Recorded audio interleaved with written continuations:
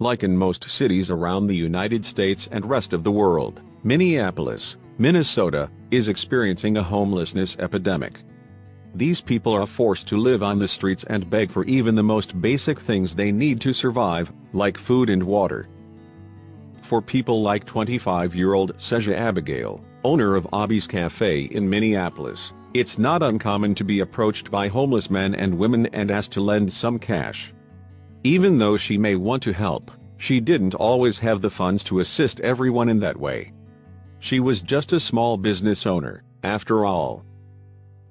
So when a homeless man recently wandered into her restaurant in search of some spare change, Seja was reluctant to quickly fork it over.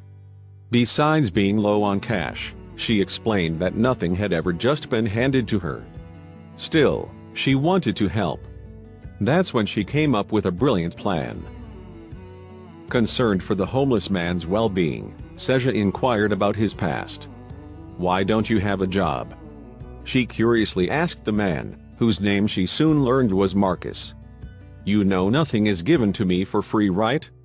she further asserted. To that, Marcus responded that what he wanted most was a job. Despite this desire to work, it was incredibly difficult to find anyone who would even consider him as a potential job candidate, let alone hire him to work at their establishment. That was because Marcus didn't have a permanent address, and he had a criminal record. Touched by Marcus's earnest desire to work, Seja decided to make him an offer. Even though she had to overcome her own struggles to keep her business afloat, she was actually in need of help in her kitchen that day. In a Facebook post later that evening, Seja wrote, "I was short-staffed that day, so I asked him, 'You want to work? I have a job for you.' His eyes opened wide and his smile made my day."